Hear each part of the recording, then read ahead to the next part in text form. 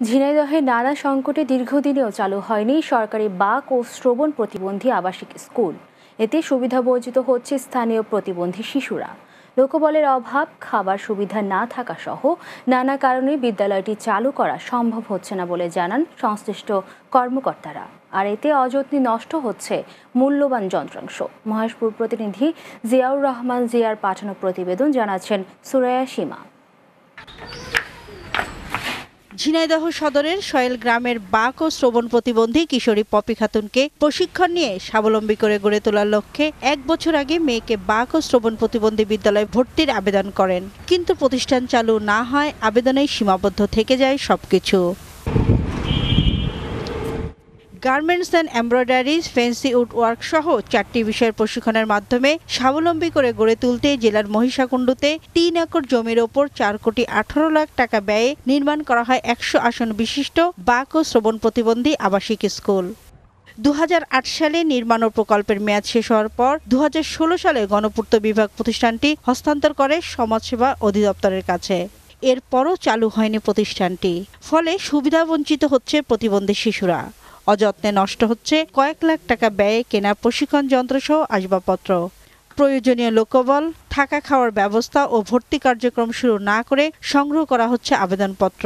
দ্রুত প্রতিষ্ঠানটি চালুর দাবি স্থানীয়দের। আমি আশা করেছিলাম যে ওই জায়গাটা করে আবেদন জানাই, যদি আমার মেয়ের কোনো ভবিষ্যৎ গড়ে তোলার করতে পারি তাহলে আমার আশাটা সফল হবে। ও একটা ভবিষ্যৎ নিজের করে নিতে পারবে।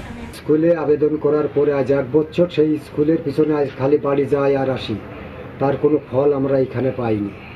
নানা সংকটের প্রতিষ্ঠানটি চালু করা সম্ভব হয়নি বলে জানান শিক্ষকরা। প্রশিক্ষিত লোকবল সহ সব ধরনের সহায়তা পেলেই প্রতিষ্ঠানটি চালু করা হবে বলে জানান উপজেলা সমাজসেবা কর্মকর্তা। কিছু প্রশিক্ষিত জনবল পাইলেই এই এলাকার যারা মূক ও বধির তাদেরকে আমরা, যারা পিছিয়ে পড়া তাদেরকে আমরা এই ইশারা ভাষা সহ আধুনিক প্রশিক্ষণের মাধ্যমে তাদেরকে সমাজে পুনঃপ্রতিষ্ঠিত করতে পারবো এবং এই লক্ষ্যে এই সমাজসেবা অধিদপ্তর কাজ করে যাচ্ছে।